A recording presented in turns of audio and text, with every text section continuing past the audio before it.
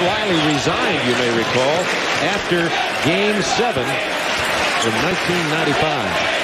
But when you start talking about the matchup with New York and Indiana, Patrick Ewing, who has not needed to be too forceful in this series because of the inability of the Hawks to guard Sprewell and Allen Houston. But in the next series, they have Reggie Miller, who can guard Houston.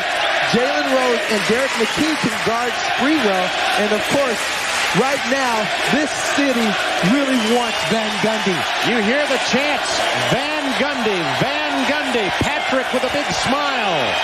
I haven't heard anybody blocked by Dudley. Scores for Atlanta. And Van Gundy has handled all this pressure and all the tabloid stories and all the, frankly, lies that he's had to deal with the front office. And Dave Checkett said today regarding the Phil Jackson conversation, I did lie to Jeff and to the media. I did it to try to protect people from the publicity.